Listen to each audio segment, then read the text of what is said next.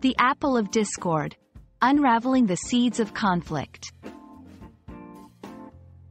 Hello, everyone. Welcome back to our channel, where we dive into the fascinating world of English idioms and phrases. Today, we're exploring a particularly intriguing expression, an apple of discord.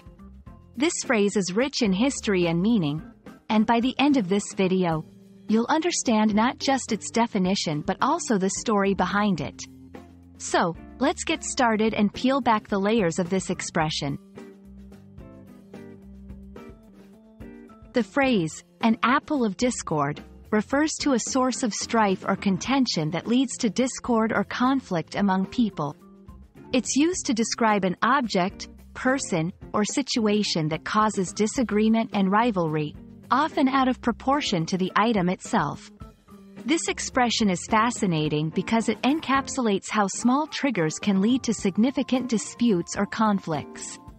Understanding this phrase is not just about expanding your vocabulary but also about gaining insight into human nature and the complexities of social interactions. To fully appreciate an apple of discord, we need to delve into its mythological roots. This phrase comes from a story in Greek mythology involving the goddess Eris, who was not invited to the wedding of Peleus and Thetis. Feeling snubbed, Eris tossed a golden apple into the wedding banquet with the inscription, "To the fairest." This led to a dispute among the goddesses Hera, Athena, and Aphrodite over who the apple was intended for. The disagreement escalated, eventually leading to the Trojan War. This myth highlights how a seemingly minor act of spite can have far-reaching consequences.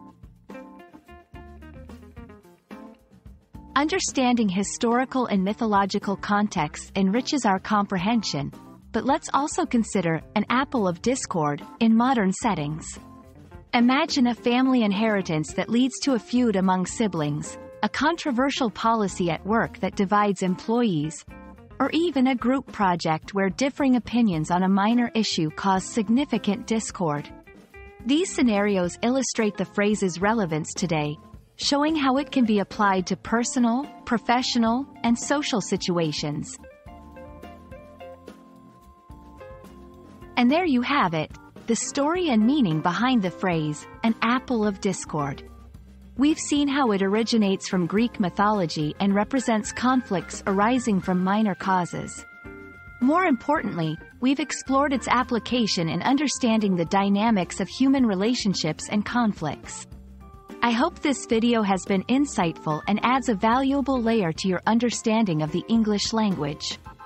Remember, language is not just about words, it's about the stories and histories they carry.